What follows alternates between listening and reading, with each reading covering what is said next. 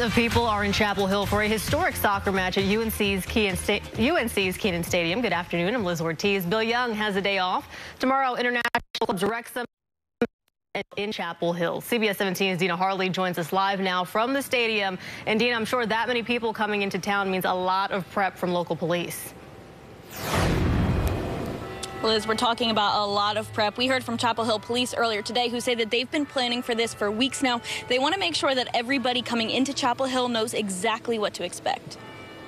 Ahead of Wednesday night's long-awaited matchup between international soccer clubs Wrexham and Chelsea at UNC's Kenan Stadium, Chapel Hill Police are working on ironing out traffic and parking details around the town as 50,000 people are expected to be in town for the game. We've been talking about sort of wayfinding signs, putting out extra signage to help people maybe avoid areas that are going to be congested. Police say there will be signs for parking throughout downtown and closer to UNC's campus. They'll also have additional officers out in the town. While the police department is used to big games at Kenan Stadium, they say given the international draw of the soccer game, Wednesday's sold-out event is new for them. Well, it's different because we don't really know what to expect. We know there will be probably a smaller local crowd than we'd normally have at a football game and a lot more people from outside. So that means people that may not know their way around town.